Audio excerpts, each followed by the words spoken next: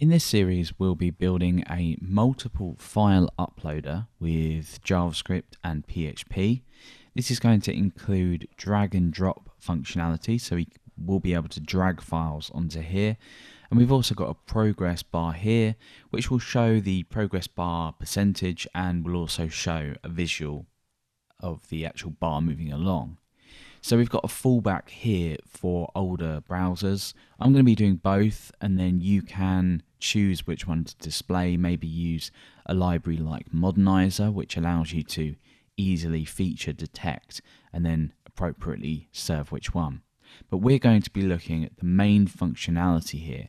So the ability to choose a file via this form, or drag and drop files, have them upload via an AJAX request, so we're not going to be refreshing the page, and then by the end of the upload process we're going to see the files that have been uploaded down here. So let's take a look at how this works. I'm going to drag some files on just here, so if I go over to files, I've got a few files here, some of which aren't accepted by my PHP uploader in the backend. We're actually going to be hitting this upload.php file here, and you can see that these are the only file types that I've allowed. And here we've got a JPEG or two JPEGs, a zip and a PHP file. So these two here will be allowed, and these two here won't be allowed. So let's head back over to the browser and let's test this out. So I can simply highlight all of these and drag these over. You can see that there's a visual change here. We'll be doing that as well. So it's basically adding a class onto this. When I let go, you can see that them files now start to upload. Now mailer.zip here is purposely quite large, so that basically allows us to demonstrate the speed of this. Now when this is finished, when it gets to 100%, we'll be served with the processed files. Now we've got two files that have been uploaded. As I mentioned, this is the two JPEG images that we allow, and we've got the mailer.zip and the script.php that haven't been allowed. And obviously it's really important when you deal with file uploading to try and make your script as secure as possible. So we're going to be doing this by file name, because MIME type isn't reliable, and that can easily be fiddled to allow for things like PHP files to be uploaded.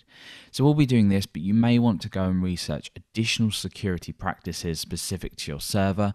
So do be really mindful that when you do implement uploading files, there's always a possibility that there's going to be security issues, no matter how much you secure it. So once we've uploaded the files, we can go ahead and we can actually click on these files here, so you can actually see the file that was being uploaded. And we're going to leave the tutorial at that point, simply because these files have now been uploaded. We can actually check this in this directory here. If we head over to the uploads folder, these two files have now been uploaded. So these weren't in there before, but they've just been added now. So we're going to leave it at that point because the files will have now been uploaded. Notice that we're also generating a random name here, or a random enough file name. So what this allows you to do is store these maybe in a database somewhere against a user account if you're using user authentication. So you can store these and they'll be essentially added to the user's account. There's no point including that here because it's beyond the scope of actually, this use, and that may not apply to other people. Now, the other option is to actually select files from your computer. So you can just do the normal choose file option. So if we were to choose files and then head over to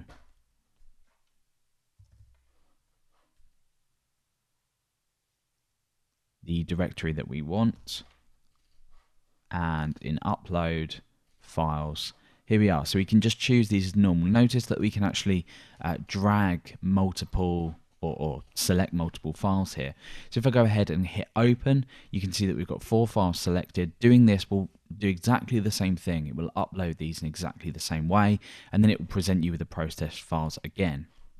Now, if we look inside the uploads directory, you can see that 2 more of these have been added. Notice they haven't been replaced, and this is the reason that we use unique file names, because if, for example, a user uploads a file called image.jpg or picture.png, then what's going to happen is if the same file is uploaded with the same name, PHP automatically replaces this. Now, because we're working with PHP, we're going to be obviously building the scripts in PHP here, but you don't have to work with PHP. If you have a preferred backend language that you want to build this in, that's absolutely fine. The reason I say that is because what all the script actually does is uploads the files, and obviously we'll be working through this later on, but all it does is it outputs a JSON encoded array, and you can do this in pretty much any backend language.